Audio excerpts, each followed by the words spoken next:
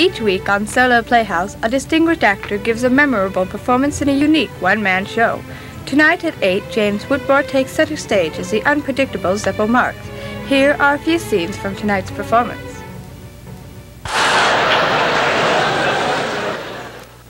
Well, I think it's about time I take a little walk. Maybe talk to some of my fans. Oh, here comes a young man I don't believe I've ever met. Hello there. Why, what's the matter? What do you mean you're not allowed to talk to strangers? Don't you know who I am? Why, I'm Zeppo Marx. No, I never had a mustache.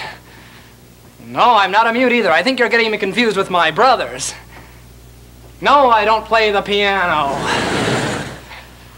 You know, a lot of people will come up to me and say, Zeppo, how did you ever make it in the movies? And I'll tell them, well, I wasn't extremely funny, I couldn't play the harp, and I didn't have a zany accent. There's just one thing that kept me in the business, my last name. There's just so much a man can take, and then he's got to start acting like a man. So one day I walked off the set of Duck Soup, and the next day the headline said this.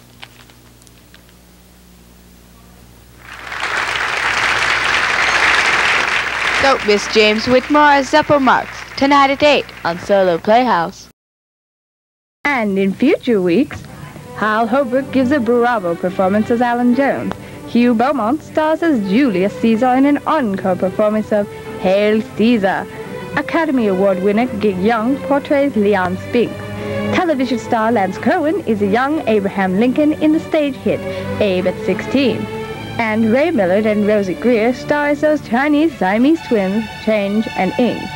All this and more will be coming your way on Solo Playhouse.